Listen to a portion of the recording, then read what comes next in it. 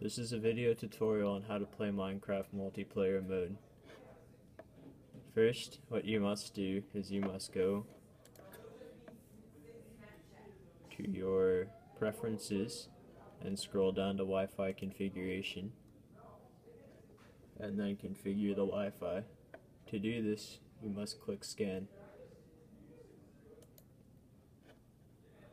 And then you will see any possible routers that you can connect to.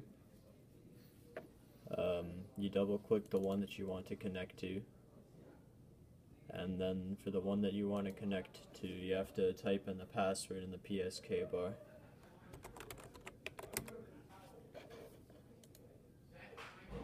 Once you typed in the password, it'll let you onto the Wi-Fi, and at this point you can open Minecraft,